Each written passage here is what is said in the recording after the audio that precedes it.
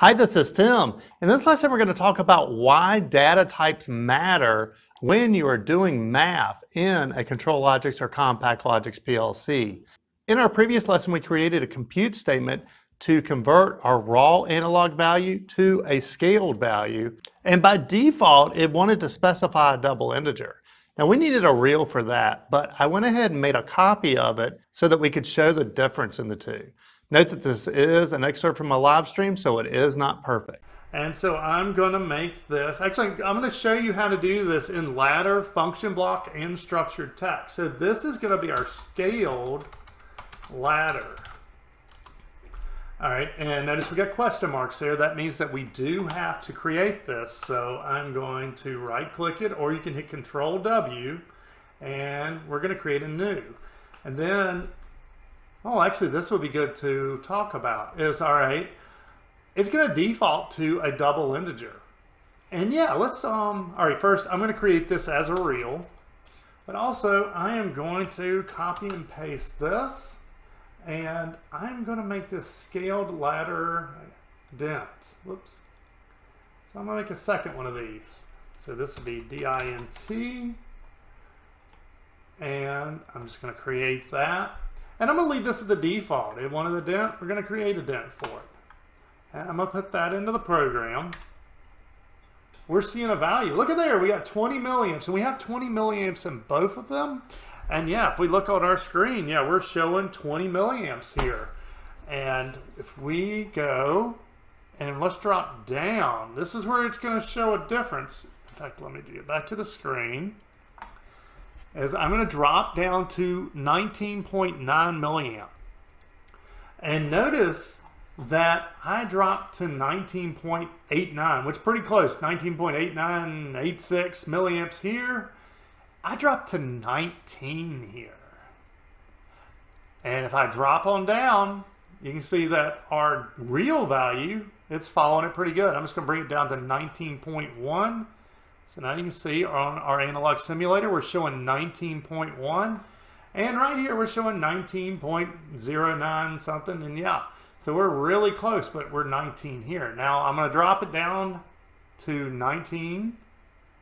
And notice that this one went to 18. So what's happening here is a double integer is a whole number. And this is a real, so it can have a decimal. So we're having rounding because we're using the double integer. Now, I was kind of waiting to see if anybody popping in chat, but it doesn't look. Does anybody notice anything strange that at 18.99 we'd be at 18 milliamps? Does that seem like some funny rounding to anybody? See if anybody's actually listening in chat, because remember we're going to give away. Do what? 10-second delay. I know. Michael's over here telling me we have a bad latency at the shop, so you got to give everybody 10 seconds. So yeah, we'll take that 10 seconds to say, hey, don't forget, participating in chat today will give you an opportunity to win this Sim ALP2. This is a demo model. It's a little bit older version, but it still has all the same capabilities. But yeah, so we got some truncation, but we got some weird truncation going on, don't we? Because typically you would think it would round. We would get at 19.9, or here's the math, we're going for 18.899 milliamps. You'd think that we would get 19, we'd have the value. And so yeah, we got a few people that are saying truncation here. This is actually rounding. And you know, the first time I saw this, I was like, what is going on? Could Rockwell really have forgotten how to round? Because really, yeah, above 18.5, you'd think it would go to 19. But what's happening is here is we're getting rounding in this compute statement. And I'll show you how to fix this, because sometimes you do need to go to an integer in these cases, or a double integer, if we're shooting across Modbus. Now, typically, even then, I would go to a real first, and then I would go to it. But watch this. So you see right now we're showing a value of 18 here. And mainly, let's make sure you see that. Let me go back here and make sure you see. Mainly, if we go down to 18.5 milliamp, there's where we ought to see it bouncing, we believe, between 18 and 19. But if we go over here, then yeah, we're not. We're a solid 18, and yeah, we're 18.49 here.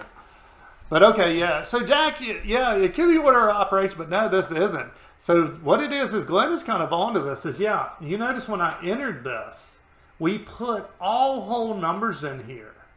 Now watch this thing. So now what I'm going to do is I'm going to go into this and, oh man, my screens are so messed up. I tell you guys, I'm really struggling because all my screens are backwards.